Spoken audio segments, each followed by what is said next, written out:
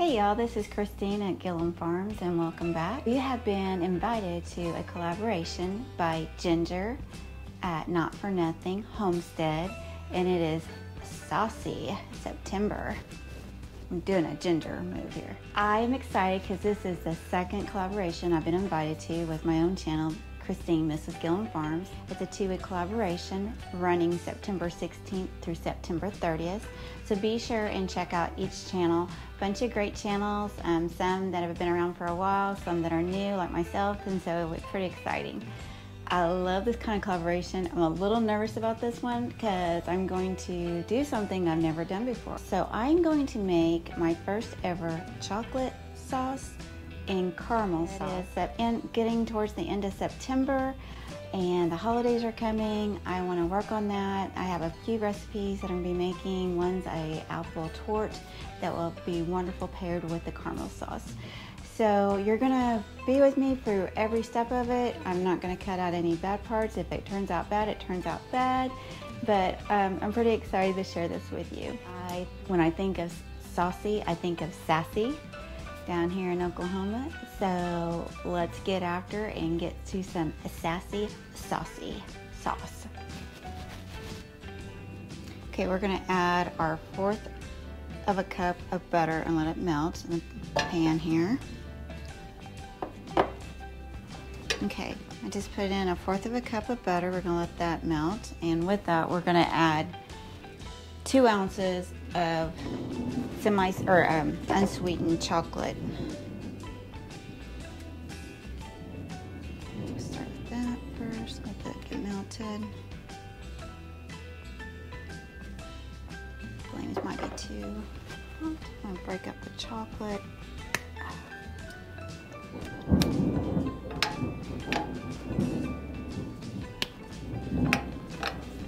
1/4 of a cup of butter and the 2 ounces of chocolate over low heat.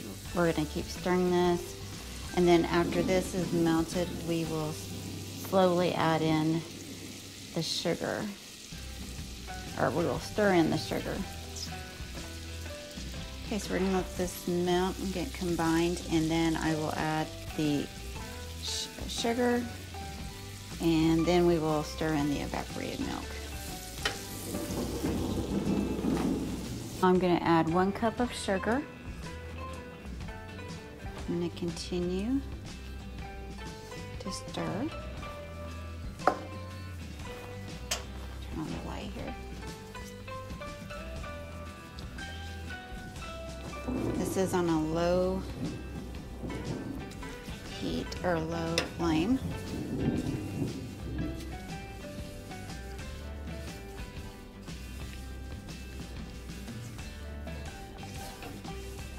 Now, I get that all incorporated, I'm going to slowly add in, a 1/2 cup of evaporated milk. And I'm sorry if you guys can hear the thunder. We're pretty excited that I'm hearing thunder. You can also hear some rain. Praise God, we got some rain going on. We need it. Hope it gets out there where our cattle are and hits the hayfield. Okay.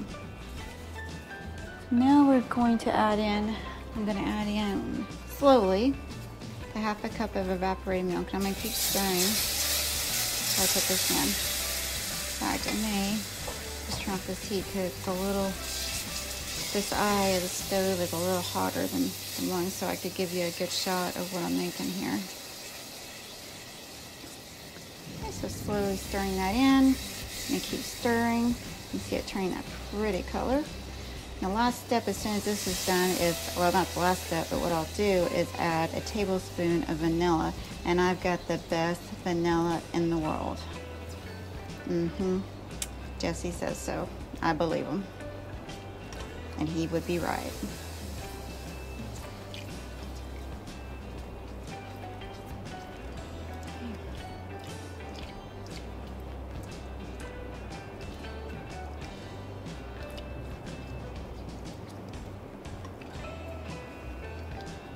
Getting sassy here. Sassy. Look at that sassy chocolate. Chocolate sauce. That's the name of the game. And our electric just went off a little bit ago, so I'm going to going to be timing this on my phone. So we're going to bring you back after the 15 or the 5 minutes is over. I'll put in the vanilla, and then we'll go from there.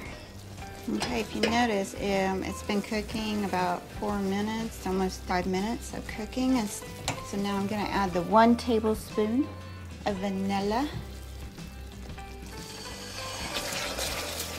To get all sassy. And we're talking good vanilla. Yes, indeed. Let's get this into the jar without burning me.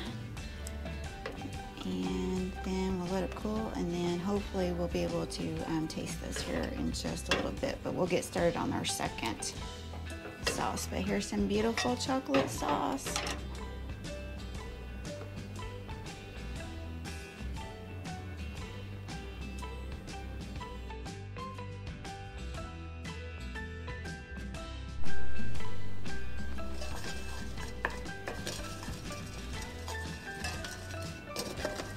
Lava.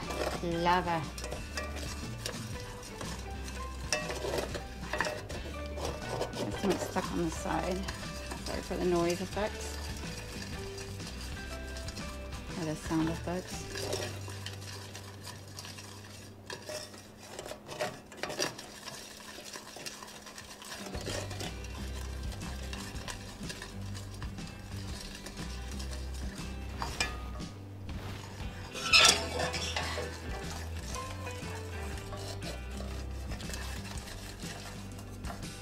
I think it's going to be a little bit lumpy, and I guess what I could do is strain it.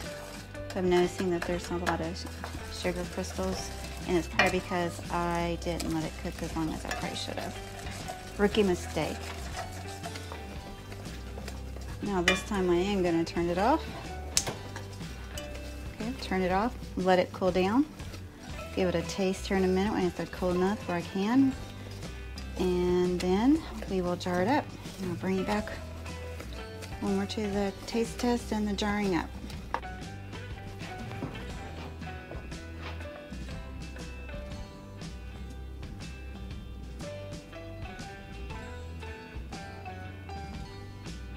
Okay, here's my caramel. I have it in a jar here.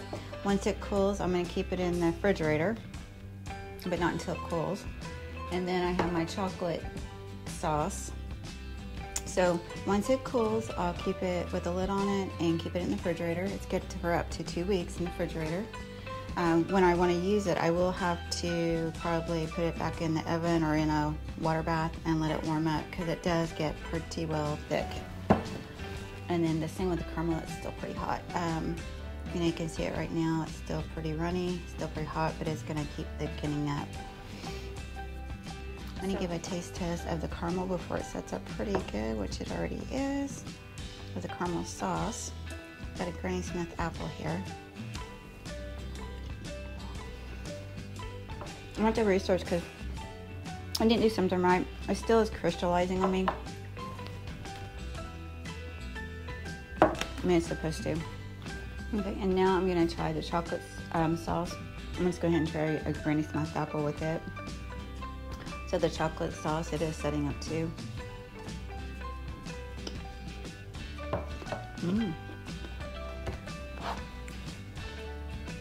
I'm a person who can't handle sugar. Woo, doggy. So the caramel is good, but sweet. I'm hoping it'll work on the dessert that I'm gonna be working on for my charcuterie board here in the next couple of weeks. And then the chocolate sauce, surprisingly, I liked it better than the caramel. I'm not a chocolate fan though either, but boy, whew, it'll make a hummingbird go.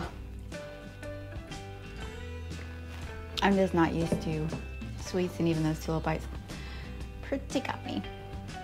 Anyway, I just want to thank you for watching. Thank you for going through this process with me. I'm brand new to the caramel sauce making and the chocolate sauce making. I'm not sure if I'm a fan or not, to be honest. It's a bit of an experiment for me. I'm sure Johnny, my husband, will love it. He likes the sweets. Okay, what I will do is I will, in the description of the video, I will put the recipe for the caramel sauce, and I will also put the recipe for the chocolate sauce. And leave me a comment, tell me what I did wrong, those of your experience with the making of the sauce, caramel sauce and chocolate sauce. I'm sure I either overcooked it, I'm not sure. I did follow the directions, maybe I didn't do it as well as I should have, but anyway. And I also want to remind you that from September 16th to September 30th, and today should be September 20th if you're watching this on the day I release this or post this video, you still have quite a few channels that you're going to be watching, and try some of their sauces. I'm going to go back some of the savory sauces, which I'm more of a savory person than sweets, but it was nice to learn something of what not to do or what I should do next time.